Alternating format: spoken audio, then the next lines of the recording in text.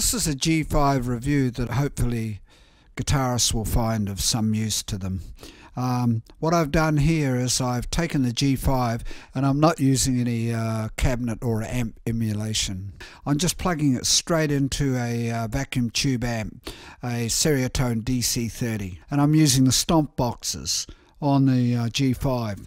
The stomp box I'm using here is mainly the governor, but several of the other stomp boxes sound great too. I'm using a little bit of reverb and a little bit of echo.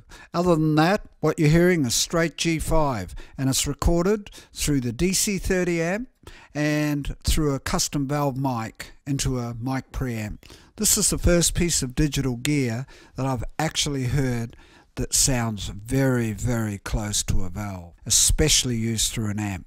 So I'll let you decide for yourself from here on out, playing just really one sound through a Les Paul and basic sort of rock style with some slower licks and some faster licks.